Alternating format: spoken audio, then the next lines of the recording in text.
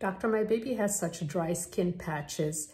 If the baby is under 1 year of age and they have dry skin patches, that is just dry skin from having environmental changes around them. It could be because of weather change. It could be that the house is very warm or very dry, or it could be something hereditary if you guys in the family all have dry skin.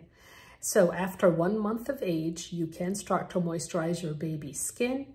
The kind of moisturizer you use is up to you. We recommend ones without any perfume or fragrance so that it doesn't cause any reaction. There are many good ones out there and almost innumerable, to be honest with you, as long as they don't have fragrance.